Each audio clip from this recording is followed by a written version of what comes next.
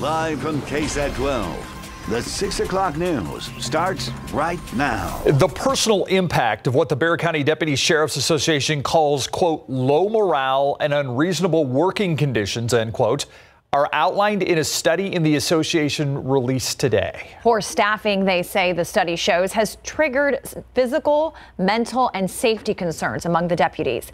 Paul Venema with more on that study and the sheriff's reaction. Nearly 60% of Bexar County Sheriff's deputies are dissatisfied with their working conditions at the jail and on the streets.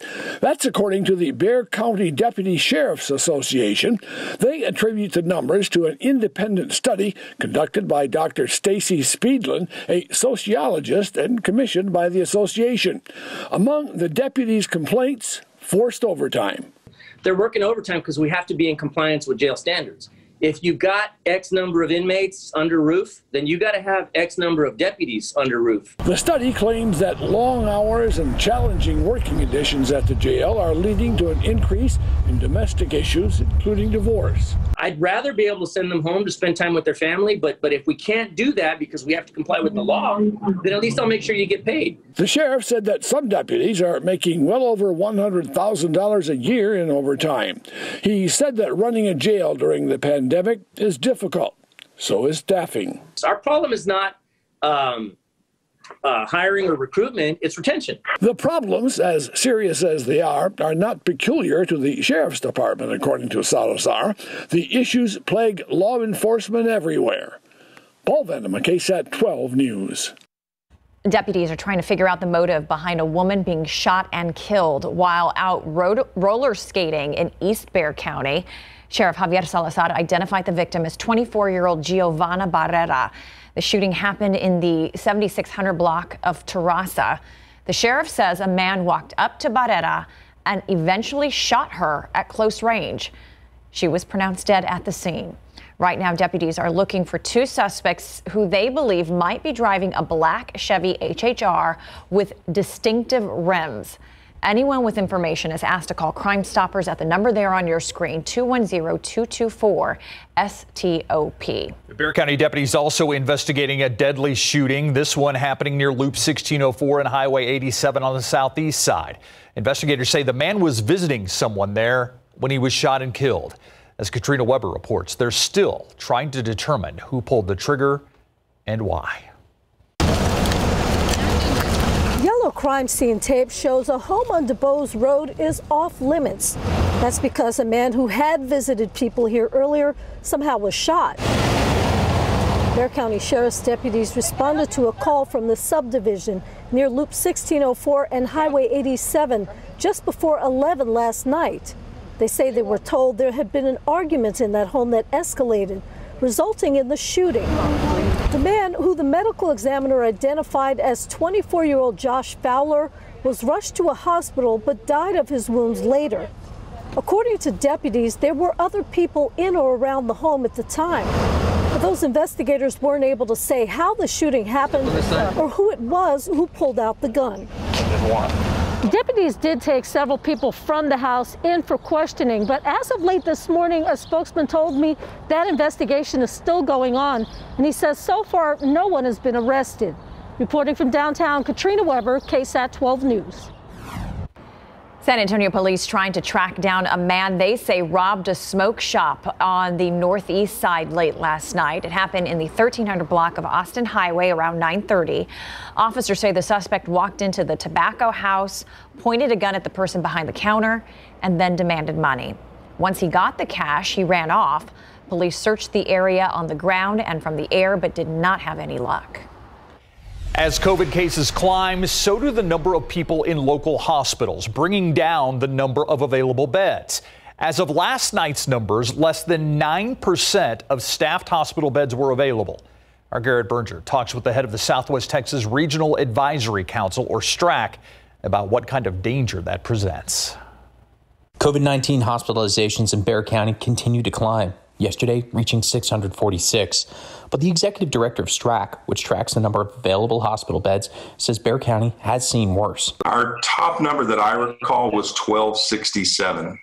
So that gives you the benchmark of where we got back in the summer, and we're at about half that. But more patients coming in still means fewer beds available. Beds not only for severe COVID patients, but also those with more commonplace emergencies, like a heart attack. It's not only for people who may get COVID that it creates a problem. It creates a problem for someone who could have a medical emergency but doesn't have COVID, and there's simply no room in the inn. Right now, Epley says Bexar County is still doing okay, and the hospitals know how to scale up if needed. Nurses and respiratory therapists can be brought in through a state contract to help staff more beds at local hospitals, and the alternate care site at Freeman Coliseum, which hasn't yet been used, is available too. It's in a warm state, so the nursing staff from the contractor would have to be brought in, but it's physically set up. It's able to be turned on in hours if needed. Epley says the region around Bexar County looks similar. He expects hospitalizations to keep rising here, but by how much is the real question. I don't know if it's going to be a steep increase or a gradual increase. I'm hoping for gradual. We plan for steep. Garrett Berger, KSAT 12 News. Let's take you outside now for a quick look at the roadways. This is a time-saver traffic shot of I-10 and Callahan. This is looking east. As you can see, there's some heavy traffic headed onto the flyover there, but otherwise all clear in this area. As the world grapples with COVID-19, ventilators and ECMO machines, a group of patients who have spent their lives struggling to breathe just got new recommendations. San Antonio asthma specialist Dr. Edward Brooks was on the National Institutes of Health expert panel. Ursula Perry explains how the battle to breathe has some new weapons. The 25 million asthmatics in the U.S. can take a collective sigh of relief. Corticosteroid inhalers that were used daily as a long-term management tool are now recommended for asthma attack situations as well. But there was quite a bit of research that if you use those medications as needed, during a flare-up of your asthma, they were quite effective. For the first time, allergy shots also got a shot in the arm by the experts, who now recommend them for allergy-related asthma. But the biggest news is the recommendation of two new devices. One does a fractional exhaled nitric oxide test. The elevation of nitric oxide correlates with the type of inflammation that we see in asthma. So it can help guide your therapy and determine, if you're on the right track, so to speak. The other is called bronchial thermoplasty, a bit more controversial, but it's now recommended as a treatment for adults.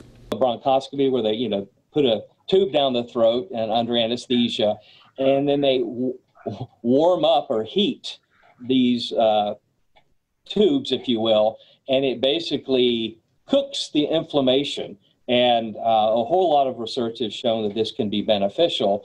There are several more recommendations by Brooks's expert panel at the NIH. Among them, the obvious, how to get rid of the allergens in your home that may trigger those asthma attacks. Among the practices and products discussed, air purifiers. If you want to see the complete list, look for this story on our website, KSAT.com. Ursula Perry, KSAT 12 News. Animal Care Services offering pet adoptions at reduced prices this holiday season. It's called the Empty the Shelter event. It runs from now through December 13th. You can take home a dog for $25, a cat for $15. Now, even though a new pet can make a great present, ACS does want everyone to remember that owning a pet is a long-term commitment. When you adopt a pet is family. Before adopting a pet, understanding that a pet is a lifelong commitment. If you're interested, you're going to need to make an appointment, but you can do that on ACS's page on the city's website. Take a live look outside now with Live Cam. Yet another beautiful sunset on this Wednesday evening as we sit at 72 degrees. And I like that clear sky because it's going to be very beneficial for our space station flyover. 6:23 p.m. It's only going to last 6 minutes. Look to the northwest at 6:23. All right, 80 degrees. That was our high temperature today after a morning low of 41. So about a 40-degree temperature spread. Big swing from the morning into the afternoon. We're going to see those temperature spreads start to shrink down here the next couple of days. Not as big of a gap. 70 Rio Medina now, 69 Stinson, we're 69 in New Braunfels, 66 in Hondo, 72 officially at the airport in San Antonio, and Del Rio at 73.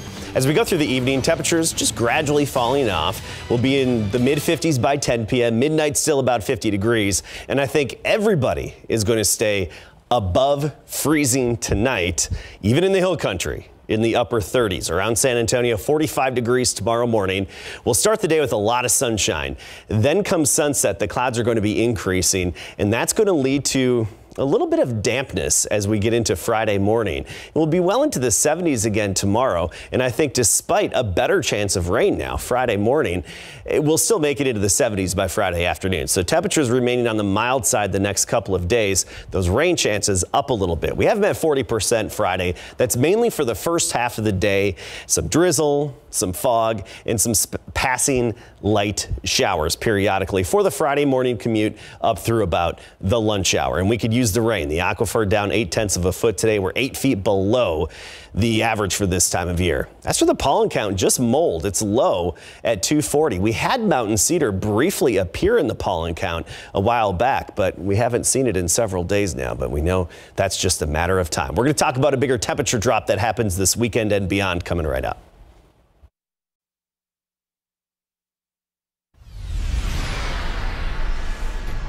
We have had a week of really bad news in terms of the numbers as we've seen them increasing ever much more as we head into the holiday season. Yeah, but yesterday you saw Metro Health issue their amended directive basically after schools were deemed to be in the red zone. Let's see the latest update now from City Hall.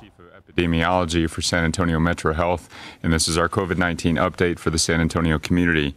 Tonight we're reporting 730 new cases of COVID-19, which brings our total to 90,220 since this pandemic began. That is 564 fewer cases than yesterday, but the 7-day daily average remains more than 1,000 cases. Of the 90,220 total cases, 9,426 are active COVID cases, or 11% of the total. That means 89% of the cases have recovered from the virus, according to our estimates. Fortunately, we have no new deaths to report tonight, but we know this has been a very deadly pandemic in our community. So please keep those families and friends and neighbors in your prayers who have lost loved ones. There are far too many of us that have been hurting from the loss of a loved one due to this pandemic, and please remember them as we go through this holiday season. However, the number of COVID-19 hospitalizations, which is a key indicator of the progression of this virus, continues to rise. We have 663 patients in the hospital tonight, which is up 17 from yesterday. We only have 15 remaining patients from the El Paso area. That means we did have 76 new COVID-19 related admissions to our area hospitals overnight. 226 people are in the ICU this evening, and 119 are on ventilators. Let me turn it over now to Judge Wolf. Yeah, thank you very much. First of all, let me thank everybody that's been doing the testing. We were told earlier today that there's been about 678,000 tests given since we started, of which about 270,000 were done by the fire department. About 118,000 of those were out at the Bexar County ground. So that's a lot of hard work they're doing, and I want to thank all of them for the tremendous work, and we're doing more testing every day as we go along. I was reading the paper this morning, and something just really struck me. Before his death this last Friday, Senator Larry Dixon out of Alabama, from his deathbed, asked his wife, "Sweetheart, we messed up. We just dropped our guard. We've got to tell people this is real." I thought, golly, that really tugged at me, and at the same time, anger came out too when you hear people saying this was all a hoax. When you hear people telling, "Oh, this will be over as soon as the presidential election's over with." When people gather in front of the governor's place in Austin and chastise him for trying to save people because he did a face mask requirement. It just angers me so much to have no respect for these people that have suffered so much and people that have passed away. But that really sort of tugged at me. Honey, we really messed up. So don't mess up. Let's be sure we all keep our guards up and that we're doing the right thing to make it happen. I think we'll have an update on the vaccine here in a minute, but things are really looking promising on that, and some really good studies done on the Pfizer one, saying that even after the first shot, you're beginning to get some protection. So we're excited to see that beginning to start here in a few more days. Thank you very much, Judge. And yes, as we reported last night, there will be the first phase of vaccines coming to our community, hopefully next week. Our Tier 1 healthcare workers, frontline workers will start to receive the vaccine.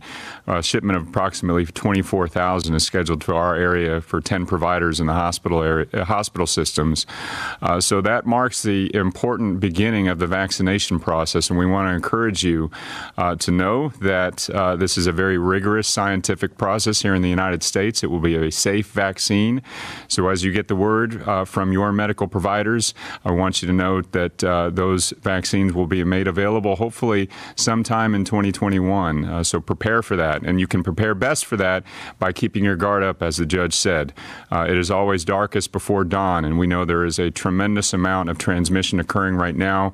So please keep your mask on as you leave your house. Make sure you keep 6 feet of distance between yourself and people who do not live in your household, and certainly practice safe hygiene. Want to also appeal to you, if you're able to make a donation of blood. There's a critical shortage of blood in our community, and the South Texas Blood and Tissue Center is in desperate need of blood supplies, and you can schedule a donation yourself by going to southtexasblood.org. In particular, they need type O blood, the universal type, to help prepare for surgeries, for trauma care, and all the other uses of blood for medical providing in our community.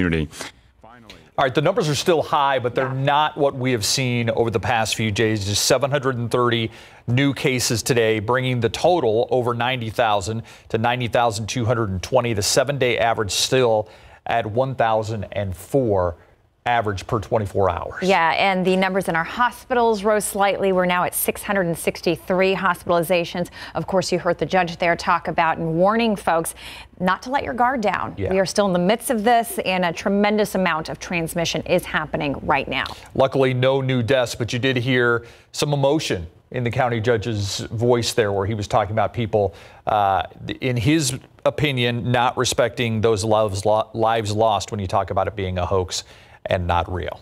All right, so we're going to have our coronavirus conversation coming up at 6:30, but right now, let's flip over to weather quickly and get an update on the cold front we're expecting, Adam. Yeah, we're going to see a series of cold fronts that are going to combine into a significant temperature drop in the days ahead. I do want to point out that just a few minutes away, we've got the space station flyover. You can see it very briefly just for 6 minutes. Starting at 6:23, it's going to appear to the northwest in the sky. All right, let's talk about our rain chances. We've got this system near the Baja Peninsula. It's going to be headed our way over the coming days. And tomorrow's going to be another sunny day, pleasant, somewhat spring-like again, well into the 70s. But then once we get the effects of this upper system and its associated weak cold front, you'll notice it first thing Friday morning. And I like the way our Futurecast handles the situation here. Early Friday morning, some drizzle, maybe some areas of fog, and then some scattered light showers, maybe a brief thunderstorm. Here and there across South Texas, we could see up to a 1/4 inch in some lucky locations. So this isn't a drought-denting rainfall, but it's better than nothing. This will last through about the noon hour, and then into the afternoon, you see that sky clears from the west to the east, and it's going to set the stage for a beautiful Friday evening. Good for Friday night football. 45 tomorrow morning, sunny and 75 into the afternoon, increasing clouds later in the day. That's going to lead to that damp Friday morning with those areas of light rain. And then by the Friday evening commute, just fine. A clear sky, everything's going to dry out. Into the weekend, we see temperatures drop back into the 60s, but then really fall off. We're talking low 60s Sunday, and by Monday, only upper 50s, and that's with sunshine. So real fall-like conditions and winter-like conditions are on the way. Get ready. Thanks so much, Adam. All right, so the Spurs rookie has now joined Greg Popovich's team after coming from Coach K's team. That's two great coaches. Isn't that pretty there. darn cool, Yeah. going from Coach K to Coach Pop? Yes, Trey Jones certainly living out a dream when it comes to his basketball career. Coming up, he was asked about his wow moment since joining the NBA, and the Houston Texans are talking with Spurs CEO R.C. Buford. We got it. Coming up. This SA Salutes holiday greeting is brought to you by CPS Energy. Hi, I'm Missy with CPS Energy, scheduler at Eastside Service District. Want to say thank you to all of our first responders, I'm wearing red in support of our troops who have yet to make it back home. Thank you, and happy holidays.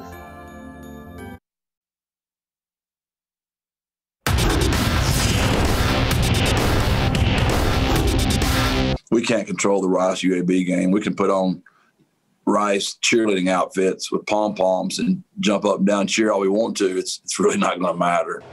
Now that would be a sight to see. Coach Traylor and the Roadrunners are rooting for Rice in big board sports.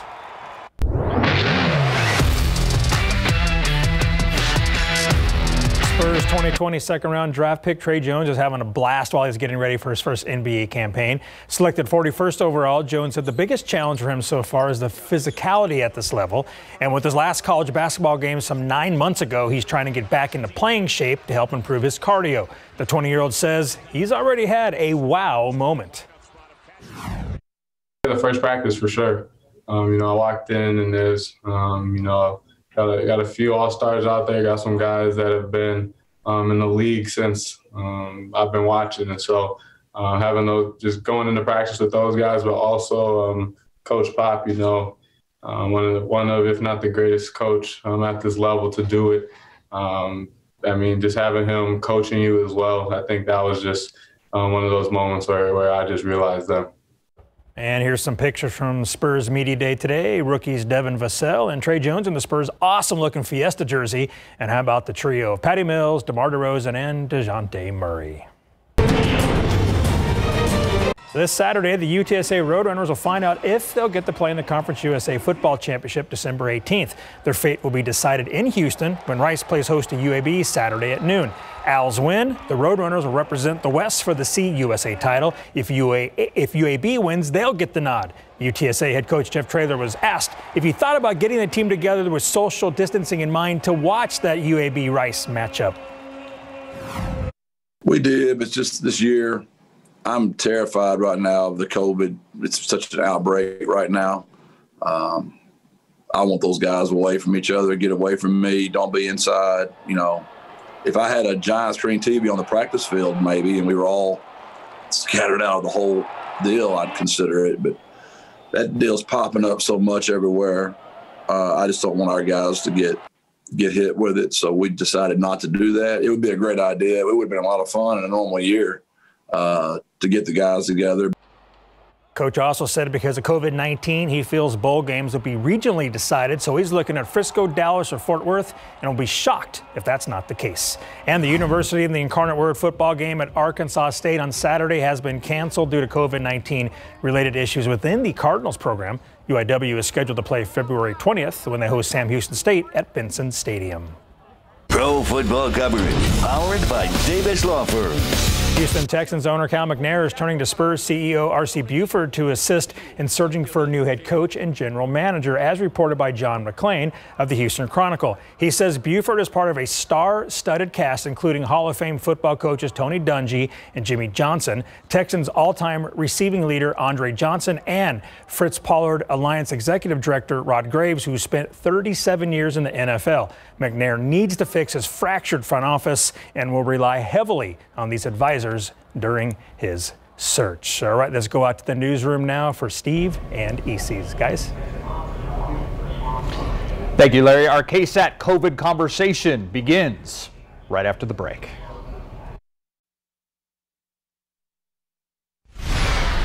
Reading, writing, and red zones. We are talking about COVID-19 and the effect on education in South Texas right now, in the past, and where we're going in the future.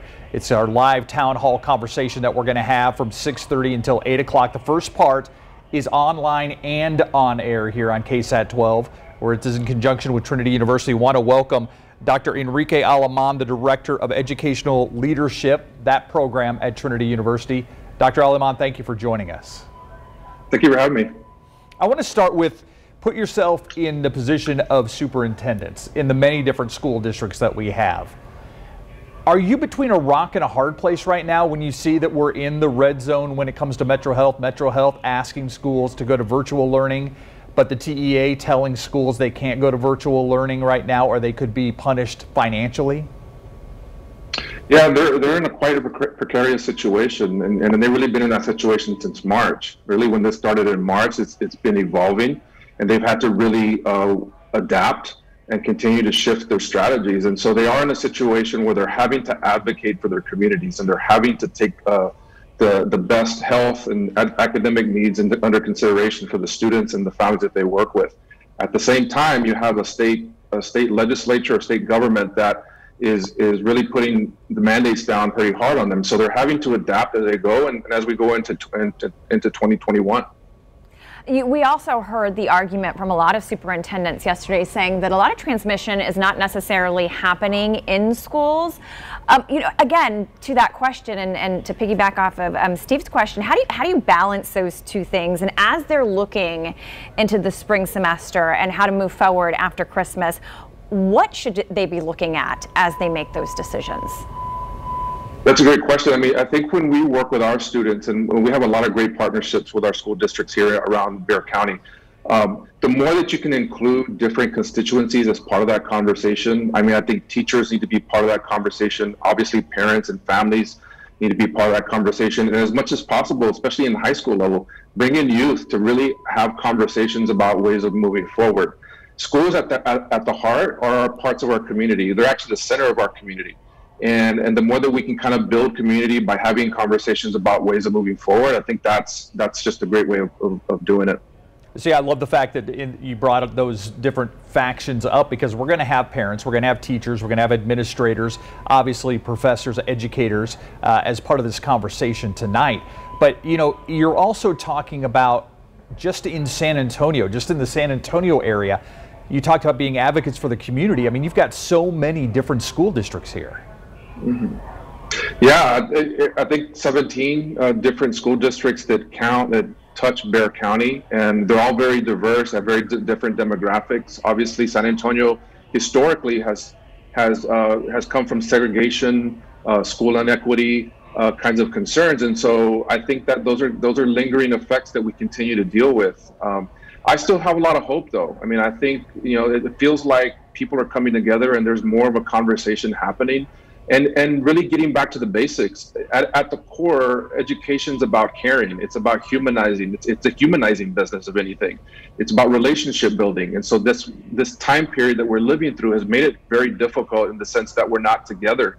And the more that we can do, use virtual means, but also as we come out of the pandemic, figure out ways to continue to build our communities. And schools are being a major part of that. You mentioned school inequities, and I want to touch on that really quickly. School districts are so different and diverse, not only in terms of the makeup of the schools and those districts, but also in terms of resources.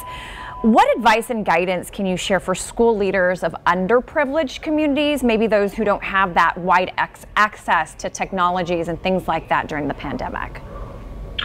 Yeah, that's a great question. Again, San Antonio is really the center of a lot of the school funding, school inequity cases that have come out from the state. The families and the communities here have always fought and advocated for more equity. Without having a bunch of money coming your way, I think one way that we look at it is, our families and our students and our history is part of our wealth. How do we tap into those resources, family resources, community knowledge? As we ask the legislature to continue to fund our schools the way they should be funded, there's also these types of assets, community cultural wealth and community cultural assets that are part of San Antonio. That's another kind of way of tapping into that resource. We're going to continue our conversation with Dr. Enrique Aleman, and we're going to add a student to the conversation as well when we come back.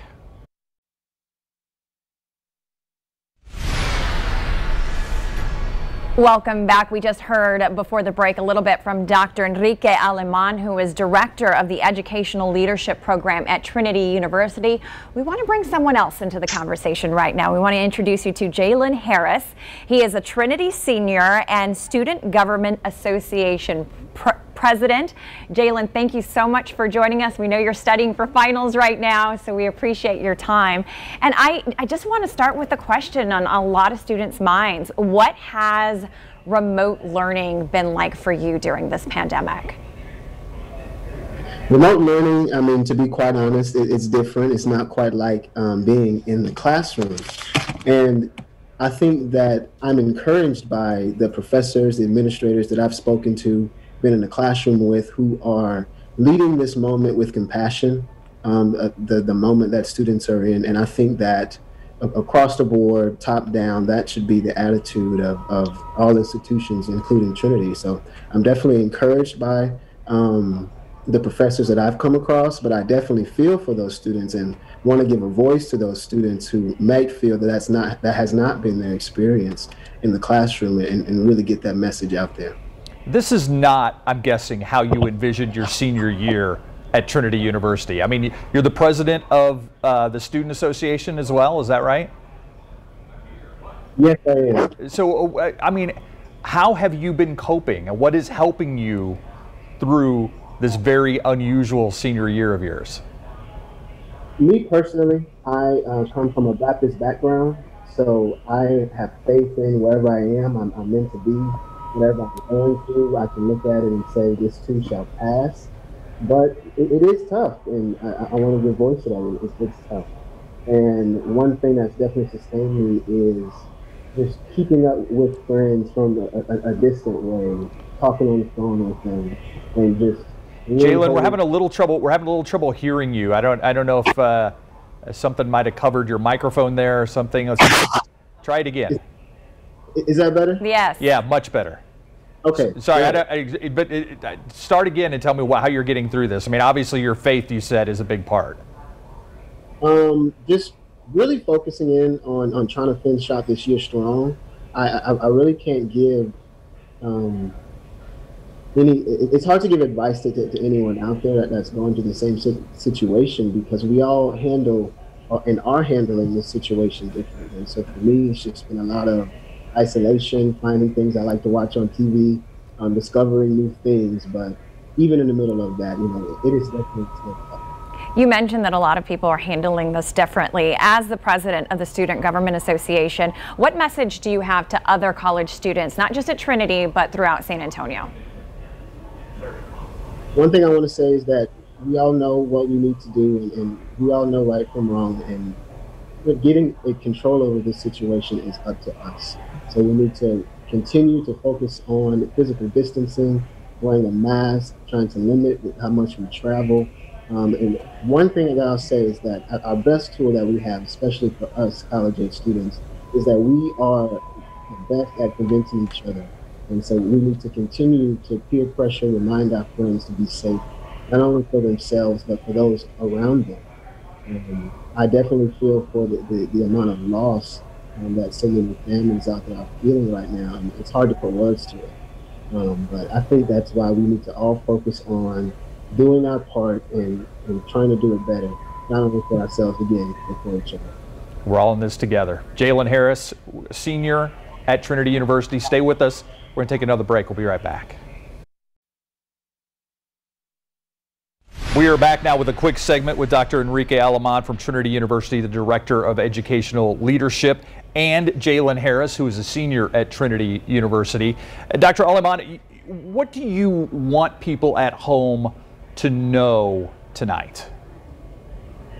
I think that, well, Jalen mentioned it earlier. I mean, I think there are certain steps that we can take to, really help our community get through this. And the more that we can kind of follow those steps and think of our neighbors, everybody's struggling right now. San Antonio, we've seen the food lines, we've seen how people have struggled across the city.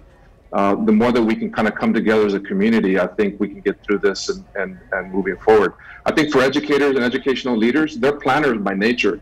And with all this uncertainty, they're trying to do the best that they can. I talk to principals all the time. They're really struggling. They're tired, but they have the community at heart, and they're trying to do the best that they can to get through this and get our communities through it. Jalen, I want to ask my next question to you. Can you give our viewers or offer our viewers some perspective on what campus life looks and feels like right now? Are most of the kids virtual or some on campus? Kind of walk us through what it's like right now. Yeah, so here at Trinity, we do have a hybrid model where we are offering some courses in person. And so I've actually attended some in-person classes, and it's very different. Everyone, of course, is wearing their mask when appropriate, and being in the classroom, there's a bit more silence to it than it normally is. I think one thing this moment reminds us is that it's those passing moments with our friends, seeing each other in the classroom that really sustains us, that really plays a role in our performance in the classroom, our mental health, our attitude just toward learning in general. And so I think that we all need to dig deep inside of ourselves and really band together and fight our way through this. But as far as on campus, it does look different, but we are doing our best. I want to remind you that this is a conversation that we want you to be a part of too. Those of you who are watching on KSAT, on KSAT.com, or on the Tiger Network, on Trinity's website. We all want you to join in this conversation. We've got some great questions coming in. Again, at 7 o'clock, we're going to continue this online only on KSAT.com and on the Trinity Network. We'll be joined by 3 other panelists who will give us their perspective on how this whole thing is shaping up. We're going to take another quick break, and we'll be right back.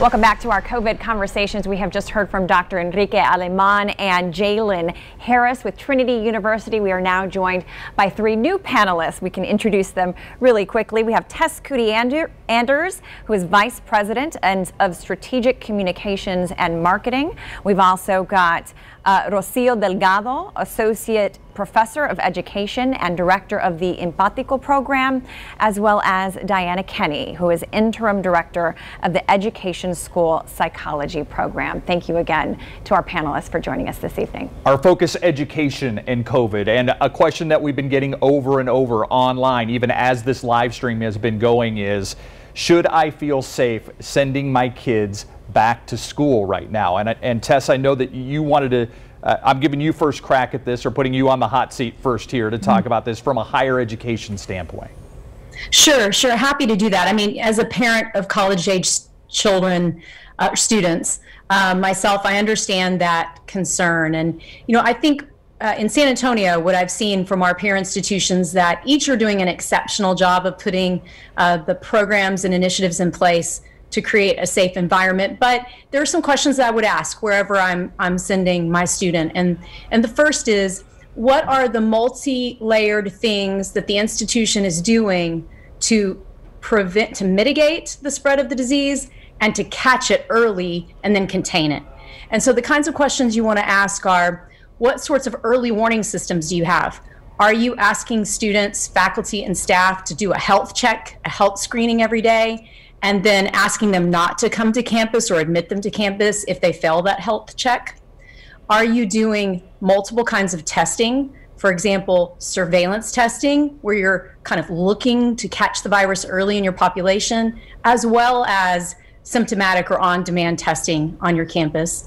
And then what kinds of quarantine, isolation, and contact tracing programs do you have in place? So it's really critical that a university or a college has some resources, internal or external, that help contact trace, almost like a little town. We've been calling it Town Trinity. So it's our responsibility to contact trace any exposure or positive case to try to ensure the safety of anyone impacted. And so having aggressive resources in place to do that. And then lastly, once students have to, should you have to be in quarantine because you were exposed, or isolate because you've become positive, do you have the clinical team and clinical resources to ensure that a student's daily needs and clinical needs are being met? And so just ask those questions and make sure you understand where those resources are coming from and how they're being delivered. And now that we have an entire fall to look back on, you can ask for a track record on that. And I think if you can get the right answers to those questions, you can feel as confident as anyone would or could sending your student to school. And at the end of the day, what I've heard from epidemiologists is, this is going to be with us for a while. It'll take a little while for the vaccine to begin to be implemented and take effect. And we have to live our lives. And we don't want to let our educations and, the incredible career that individuals like Jalen are going to have be put on hold. And so let's work together to put the safety mechanisms and mitigation strategies in place to keep moving on and keep moving forward. We have so much ground to cover tonight. We are just getting started. Our conversation is going to move online here at the 7 o'clock hour. We're going to be from 7 to 8. We invite you to send us some questions either on social media. I know on the Trinity University website. We're also fielding some questions. So please join us as our conversation continues online on KSAT.com. We'll see you back here on the Night Beat at 10. And of course, we're going to go to KSAT.com and Trinity's website right after the break. COVID and its effect on education in our community is what we're going to be talking about tonight as we continue this conversation online. We're joined by 5 very esteemed panelists who will be taking your questions and our questions and kind of leading us through the conversation this evening into how this pandemic is being dealt with in our classrooms. Yeah, and we certainly appreciate your time for joining us. Again, this conversation is going to move online right now to KSAT.com. Send us your questions. We've received quite a few already that are really good. So again, send us your questions and we will post those to the panelists. See you on the Night Beat at 10.